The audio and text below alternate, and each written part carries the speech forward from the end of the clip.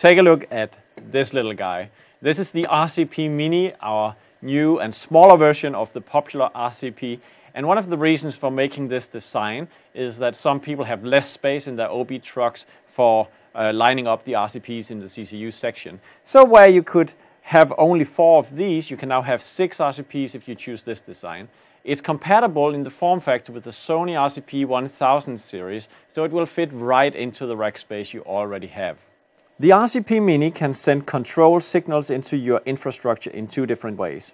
Either you use SDI return feeds to your cameras, and if you do that, you are probably using BlackMagic design cameras such as BlackMagic's Micro Studio camera, the URSA Mini Pro series, and so forth. So basically the return feed to the camera will contain CCU data for lens and so forth. Alternatively, you use the Ethernet port, and if you use that, you could also control BlackMagic cameras either through an ATEM switcher or using the Ethernet SDI box that we are selling too. It's also possible to configure the RCP to control robotic cameras and whatnot. Basically all the type of device cores that are camera focused could be installed on the RCP and be used to do CCU control of cameras. On the back side we also find this connector XIO, which is known from Sony RCPs. It has the same pin out, so this will basically take a trigger input and also give you relay outputs for joystick override. And finally we have the camera selector here where you decide which camera ID on the network you are communicating to. The question is if we had to skip features with the RCP Mini compared to the regular RCP. Well, since we have less interface components, we have to pack features into that unit differently. But they are both running on the Unisketch platform, which means that we can assign any functionality to both of the units. We'll now take a look at how we decided to make the default configuration work. And for the default configuration, we have designed these buttons to select different states of the RCP Mini. So right now we are adjusting the gain with these 3 knobs for R, G and B, red, green and blue gain when we adjust the knobs here. When I press this one we go to lift, we're now adjusting RGB lift. With this knob we go to RGB gamma with these 3 knobs. And the final one will change things a little bit because now we are addressing camera features like sensor gain, shutter speed, white balance, and you also see that this button has now become a shift key instead of selecting file banks or settings. So with these 2 knobs in those 3 modes, these buttons will be used to store and recall settings on the cameras.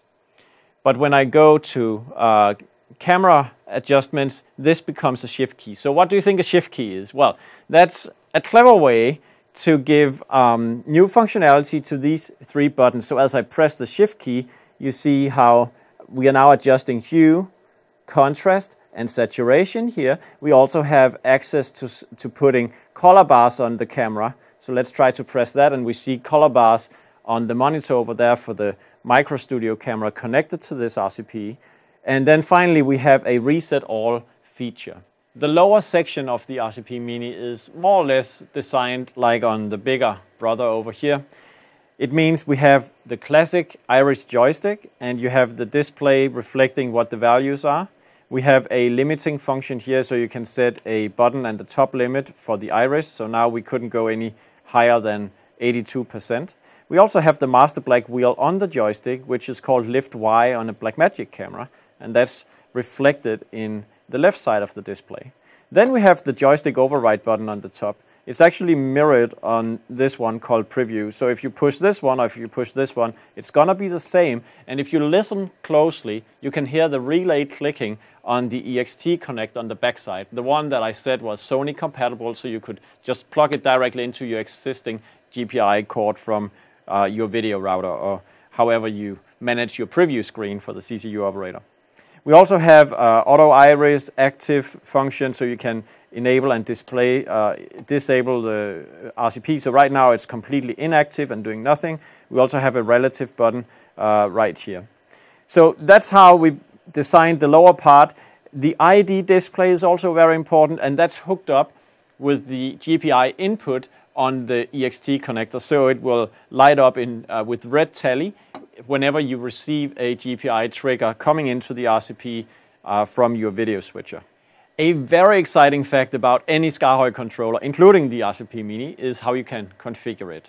So you can repurpose it in the future for other cameras, and you can also fine-tune it to whatever your needs are. And in this case, I would like to show how the focus adjustment feature could be moved to another knob if I wanted to. And the focus adjustment feature was found when I press or go to the camera state, press the shift button, and you see this display gives me now access to focus. So it's kind of well hidden. But let's assume that I want to bring it out on one of the other knobs, for instance, this one, instead of sensor gain. So it's really easy, because what I need to do is to connect the RCP Mini to my laptop, load up the firmware updater app from SKAARHOJ, and then press Open Configuration. It takes a few seconds, and then a web page from our online server will load, and then you see the configuration for your RCP Mini. You go to the particular knob where the function is found, in this case here, and there we find, if we look at the camera state, when the shift key is held down, we have access to camera focus from on the BlackMagic Shield. So it kind of makes sense why it pops up right there. But what I want to do now is to take this function and move to a different place, say this encoder here. So I first want to go to the top of the web page and then select this encoder. So I go there with my mouse, then I identify the camera state, and then I just want to overrule this completely. So what I do is I remove the existing functionality out of there, and then I add the functionality of focus for the, we have to scroll a little bit here, camera control. I'm looking for focus. It's right there, focus. All I need to do now, well, no, that's not true. I also need to make sure that it selects the right camera, which is stored in memory A. And now we're good to go. So I press the green Save button in the corner, then I press Update back in my firmware application, and a few seconds or minutes later, you have this change installed on your controller. What if you want to control other cameras, or maybe even other units? So other cameras could be like this robotic camera from PTC Optics. It could also be Sony robotic cameras. And a particular unit that I like a lot is this one from Ensemble Designs, which is a frame synchronizer with a built-in color corrector. And basically what you can do here is to supply inputs from cameras that you cannot otherwise control directly on the camera, but communicating to this unit, you can do color correction on the incoming SDI signal, and then it goes out here, frame synchronized and color corrected, and that could be hooked up to the RCP. And see how great that would be if you had cameras from BlackMagic, from PTC Optics, and other cameras. They could all be controlled with the same user interface using RCP Minis, and nobody would really care if this communicates with a BlackMagic camera or robotic camera. The user experience would be the same for the CCU operator. The way you do this is, again, if you go back to the configuration page, you can see the access to the different supports that we have are done by device cores. So in this case, I could simply go here, press Add Devices, and then I'm taken over to a page where you see the existing installed devices like camera control here, and then I could click the Add Another Device in the bottom, and now you see a whole list of things that you could install support for. Like here we had the camera control. If you scroll down the list, you'll find a ton of robotic cameras that are supported, like Panasonic's, PTC Optics. You find Sony robotic cameras as well, such as the BRC H900 series and so forth. There's another one right there.